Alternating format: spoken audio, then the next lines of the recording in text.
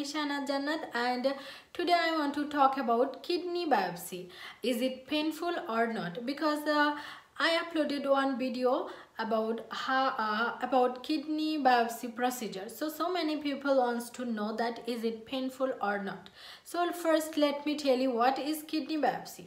It's a procedure where a doctor uses a needle to take a small sample of kidney tissue for lab testing. So it's not a big or major surgery. So it's a very simple procedure, and it may take 5 or 10 minutes. So you should not be afraid of this.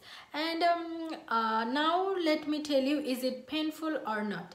After after kidney biopsy procedure, it may painful for few hours, okay, and then it will be okay.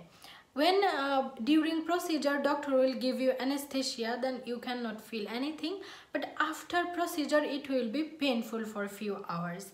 Then after procedure doctor will tell you to lie down on your back for several hours, and you should avoid strenuous or heavy activity for 2 or 3 days. Then you will be fine.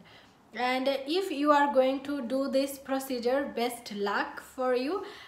You should not be afraid, and you can share your experience after procedure. And if you have any other question, let me know in the comment below. I would love to answer that. And for now, bye bye.